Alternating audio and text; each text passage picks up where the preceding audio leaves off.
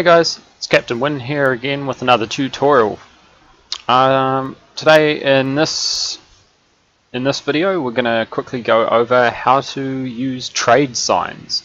So trade signs are awesome for if you're wanting to make money selling stuff to other players on the server.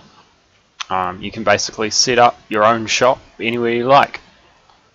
So just quickly, you need to make yourself a sign. And you also need to be holding whatever it is that you want to sell. It doesn't have to be in your hand, it just has to be in your inventory somewhere.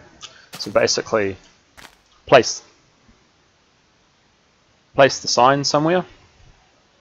On the first line, put in square bracket trade, close square bracket. Now on the next line, you're going to put the cost. So in my case, I'm going to sell sand.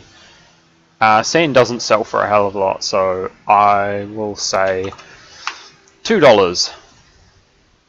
And then in the next line, what you need to do is put the number that you want to trade of each item per trade, and then the total number of items. So in this case, I'll put 1 sand, and I have 37 sand in my inventory.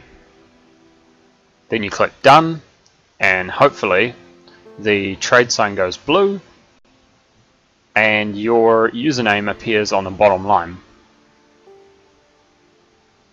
So all others have to do is come up, right click on the sign, and they will spend $2 and get 1 sand. And then all you have to do is come along, right click on the sign, and it will automatically pay you the balance. If you don't want the trade sign anymore, you can break it and you get all the items back into your inventory. Alright guys, I hope that's shown you the basics of trade signs, and I'll see you in the next tutorial.